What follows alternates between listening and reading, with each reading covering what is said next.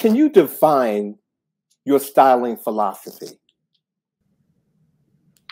For me, it's simple. Probably 80% classic, 20% trend. And I feel like the most stylish people around the globe understand that ratio in their closet, where they're not chasing trendy silhouettes and styles and fabrics. They're also not chasing status names necessarily, maybe from a quality standpoint, but I think the most stylish people usually don't want you to know who they're wearing because it's about fit and tailoring and construction and fabric, how it feels on them, who they want to be that day.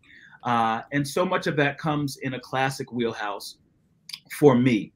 I can't oftentimes get people to do that because trends are the flashy, the shiny object that people chase.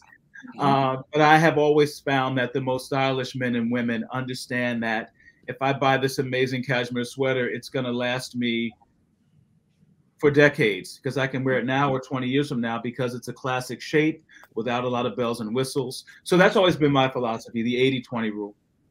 Thank you, sir. Yeah, just to add to that, I remember just after graduating high school, reading in Cosmopolitan that the goal is to be the fabulous person. It was, you know, Cosmopolitan, so they said women, to be the fabulous person in the clothing rather than the person in the fabulous clothing. And that I share with as many people as I can, because that is the true definition of a stylish person versus a fashionable person.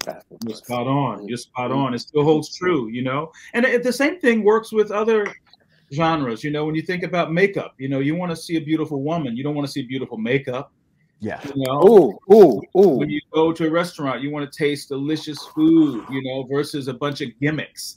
Yeah. Sometimes just a simple, you know, simply grilled fish with salt, pepper, and lemon is so much better than, you know, 8 million things thrown on top of it, capers and onions and carrots and blah, blah, blah. And it's like you get to really appreciate the essence of what you're witnessing or seeing or tasting. Simple is the hardest thing to do.